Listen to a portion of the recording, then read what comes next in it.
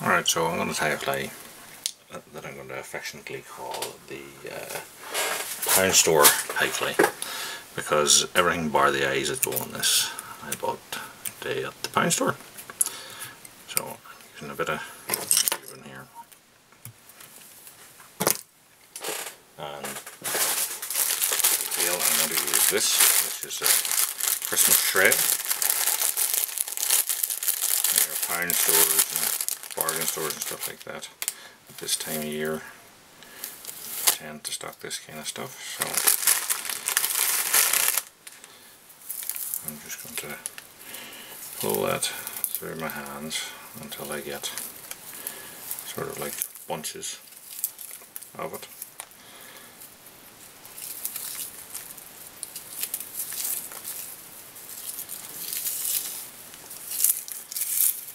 And then I set that on, tie it on about sort of 3/4 of the way along itself, and then fold it back.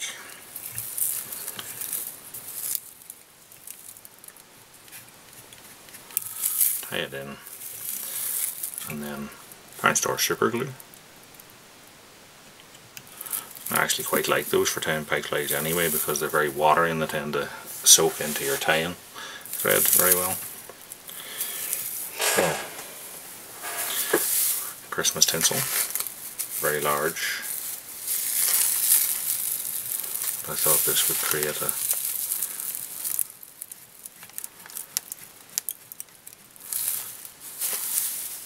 big body. Missed the wire. Look for ones that have a wire core, because that'll allow you to tie it in,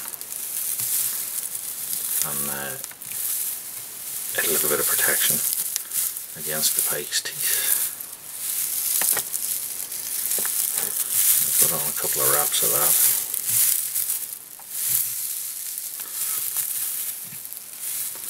And then let it hang. Now the wire should keep it in place. And then we'll take another bunch of our silver shred, and I'm going to tie that in on top there, and fold it back on itself doubled. And this will essentially create like a wing or Mohican sort of style to it. Again, dab of super glue, because watery, it ran all through it. As I'm wrapping this, I'm going to try and sort of fold it back like a hackle a little bit.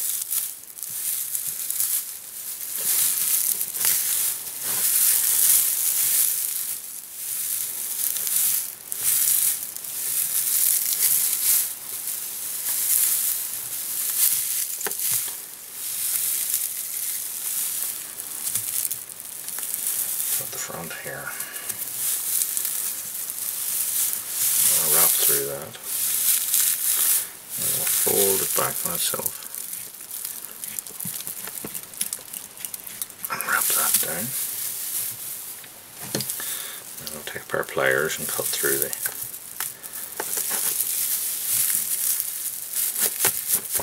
wire of the tinsel.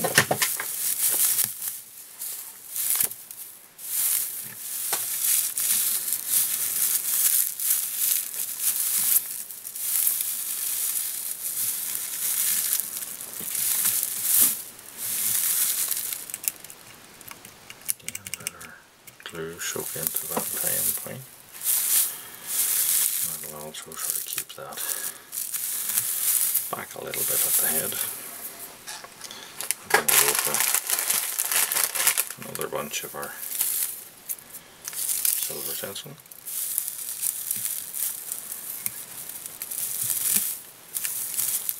Set it on, fold it back.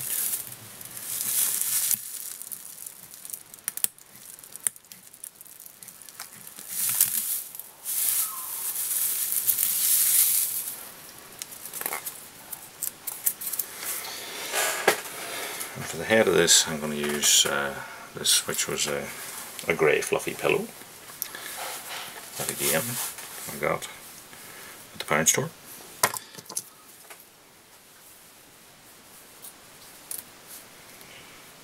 Just going to cut a strip of that. It's a grey, silvery grey sort of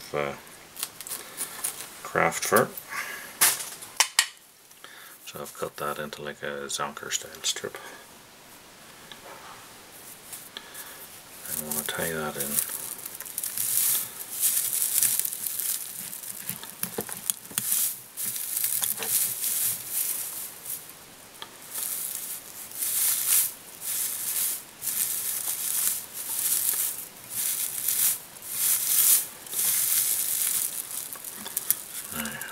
On the base where I'm going to wrap that, I'm going to soak that a little bit with super glue so that as I wrap on my craft fur, it should stick the base fabric of that down.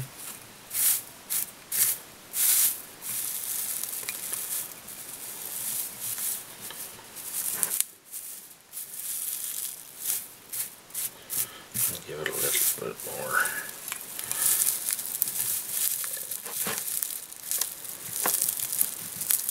security. So now I'm just going to wrap over the end of that.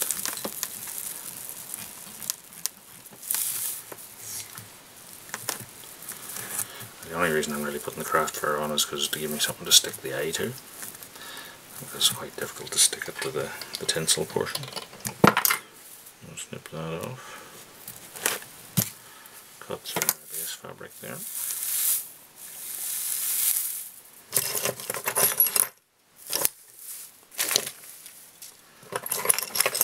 And I'm going to take just a pick. I want to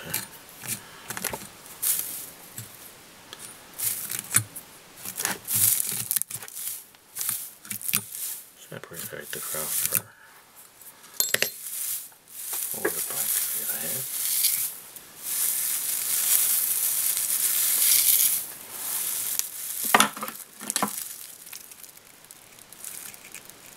and just get a bit of super glue into the tying point there to hold that in position. And now we want to add a set of eyes.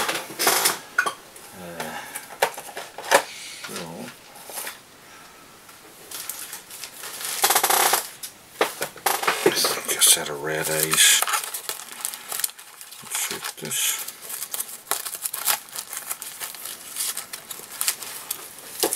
Right, that's it. If you want to stick with the entire pound store theme, you could probably go and buy a set of kids' Google eyes or goggle eye things. But I'm going to use these 3D red eyes here.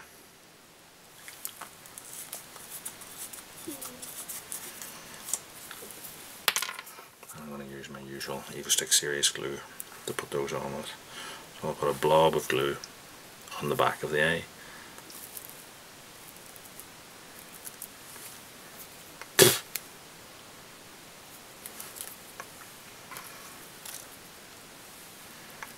And then I will turn over my eye, set that on at the position I want. I want to push it into it so that the glue blobs up a little bit. And then I'll just wet my finger so it doesn't stick to it. I just want to get that a little bit over the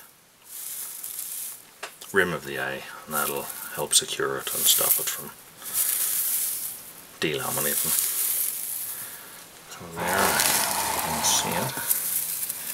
Here's our pound store pike fly. The tube fly probably, what, 10-11 inches long, and because of the tinsel it's not very aerodynamic, so therefore it's not very hydrodynamic, and it'll push a lot of water. It makes a lot of commotion, and hopefully it'll catch a few pike.